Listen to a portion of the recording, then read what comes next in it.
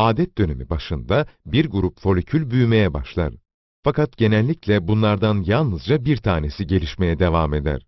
Bu folikül, baskın folikül olarak adlandırılır. İçinde olgunlaşmamış bir yumurta vardır. Her gün 1 ila 2 milimetre büyüyen bu folikül, östrojen üretir ve rahimin iç yüzeyini döşeyen endometriyumun kalınlaşmasını sağlar.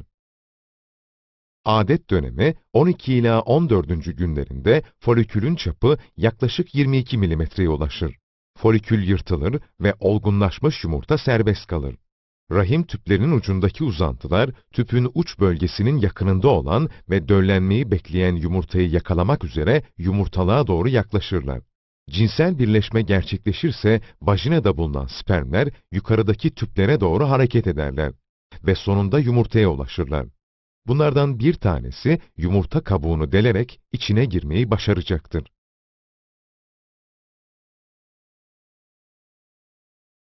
Döllenmeden bir gün sonra 2 çekirdekli bir hücre gözlenir ve bölünmeye başlar. Döllenmeden 2 gün sonra embriyo artık 4 hücreden meydana gelmekte ve tüp boyunca rahime doğru taşınmaktadır. 4. günden sonra embriyo, bu dönemde morulu adını alır, bölünmeye devam eder ve iç kısımda sıvı dolu bir bölge meydana gelir. Bu oluşuma ise blastokist denir.